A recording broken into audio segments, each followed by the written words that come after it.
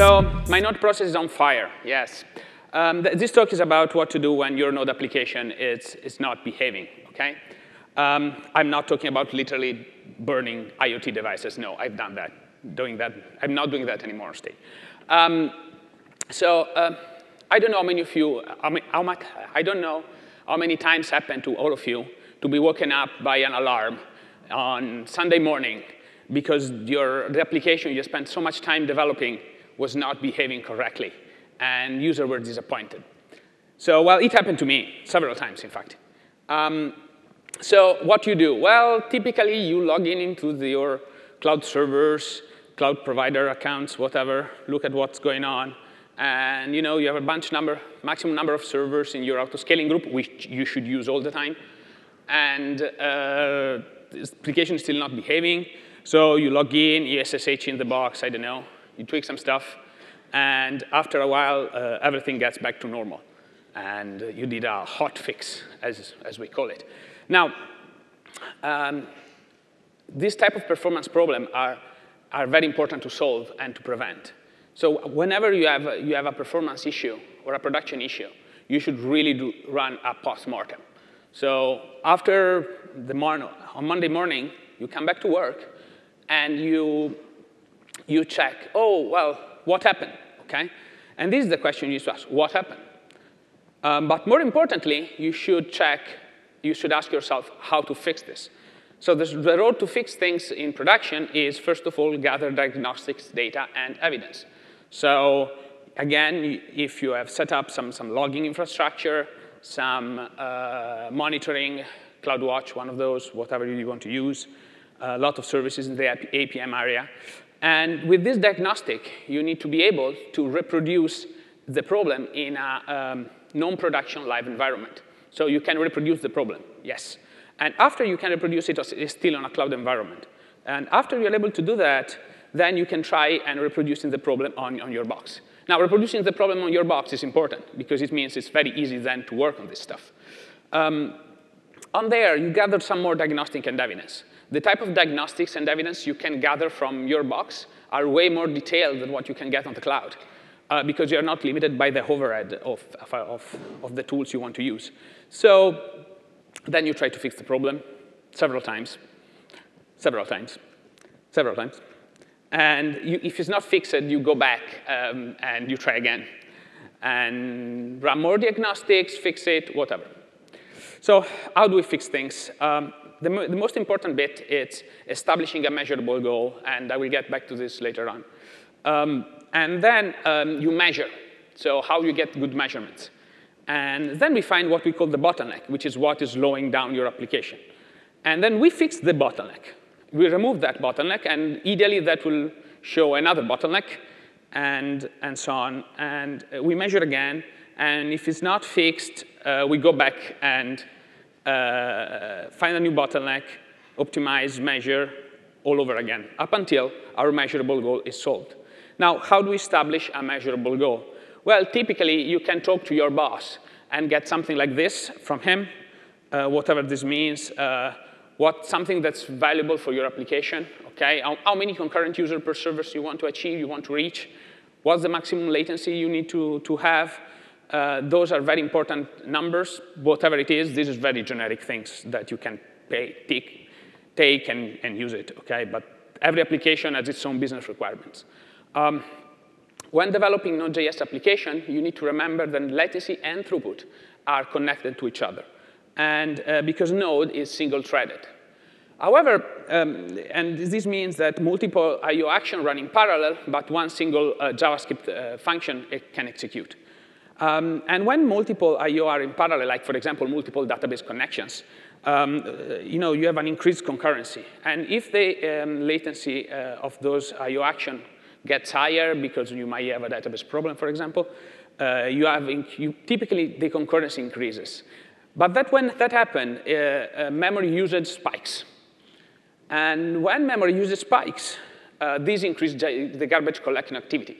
So when all of these are connected, it means that the garbage collection activity impacts your CPU cycles and the execution of your JavaScript functions. So all of these things are all interconnected to each other by the limited resources that your CPU has, your process has. In order to establish a good measure, we can use this tool called AutoCannon. It's an HTTP load tester, runs on Mac, Windows, and Linux, very trivial installation. You don't have to compile anything, it just comes out. It will compile something, but we're getting rid of that, ideally, sooner rather than later. How do you use it? You start your node server, then you start AutoCannon, specifying the number of connections, the duration, some other parameters, and it gets you some statistics, including the latency. So how do we find the bottleneck? Well, you need to gather some more diagnostics. Now we have measured, we know our established goal, we can compute a gap between the two, and we need to gather some more diagnostics. We can use this new tool that we have just released called Node Clinic. You can npm install Clinic if you want to. And what you did, this tool has two commands inside. One is called doctor and one is called flame, and I will show them in a moment. The first one is doctor. It's a nice logo. I don't know if you like it, but I hope so. A friendly doctor. And you can literally type clinic doctor node server. This installs a bunch of things, probes in your node server into your server. And it can generate some useful statistics out of it. Let's do that.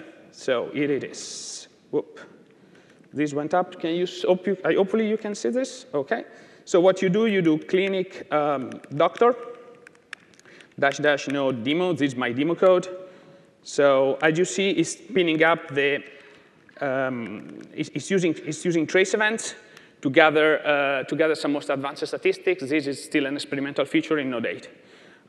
So we run the stuff, and after it's run, we hit Control-C on the server, and it generates this type of diagram. So in this diagram, it can tell you some very nice things. For example, it can tell you that we have detected a potential event loop issue. And how we can do that? Well, you can see here that this process, the event loop delay keeps growing, OK, up to almost 3 seconds. Well, it's buggy. OK, it's a demo of some code you should never write. And we can also track memory usage. But the very nice thing about this tool is it has a recommendation panel, which it tells you what to do when you have this type of issues. So in this thing, you can, for example, implement HTTP 503 event loop protection. It's a very important thing you should have in your application. But you can also recommend you to use a tool called Clinic Flame to discover the CPU-intensive functions. And there's a lot of explanation of all of this, so step to follow. We also have browse other undetected issues. So you can also read the guide, for example, on how to solve I/O problems or garbage collection problems, which are not memory leaks, are more problems where the garbage collection is interacting with your application in a not so nice way. So this is it. This was my fallback. Then the other tool is called Clinic Flame. And this is based on another thing called 0x. It's using it internally that we've developed before. And how to use it? Again, similar pattern, Clinic Flame -- node server. So what we do is we run it this way, clinic flame -- node demo. And this requires your root password because it needs to use some low-level diagnostic tools called dtrace on Mac and prof on Linux. Okay? Now we have run this, then we hit Control-C. And all of this is crunching stuff. Of course, it takes some time. All of these algorithms are very complicated. Now, let me zoom in because, of course, what you can see, it generates this type of diagram where there's a very odd function called sleep. Now, I hope all of you guess what the type of code that I have written for this demo, which is very simple, which is this thing. It has a sleep function that just actively waits for something to happen. Very trivial, OK? You should never write this type of function in your code base, OK? But you can detect some very complicated code in there as well, for example. So I want to just say that tomorrow at 9 a.m., I'm doing a performance workshop with my colleague Josh, and in which you will get lost in the rabbit hole of performance. So in this workshop, we will go through how to diagnose a performance problem using Clinic, but also using other things. For example, how to use the node inspector and other stuff like that. We will also use flame graphs to know where is the problem. Okay, as I showed there, that was very simple and trivial. But what we'll see tomorrow is way more complicated and way more deep.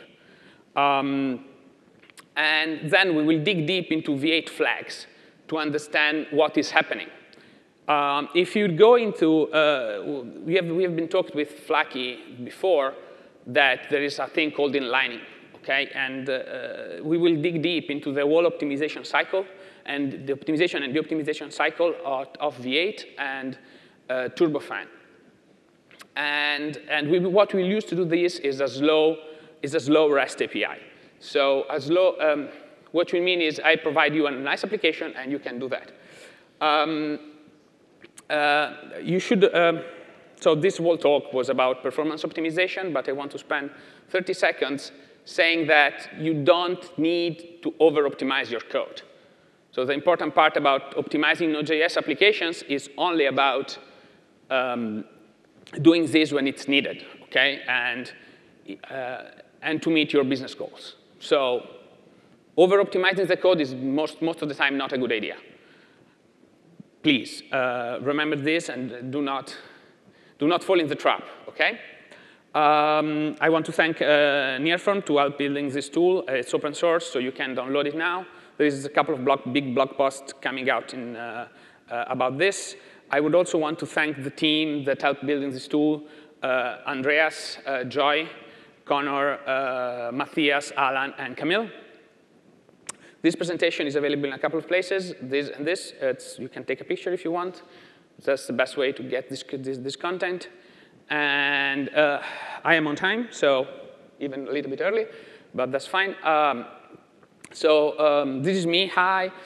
I am a principal architect at nearForm, and I'm also a member of the technical steering committee of Node.js, so I help maintain the Node.js runtime. So if you have any questions about Node.js, come and ask me, OK?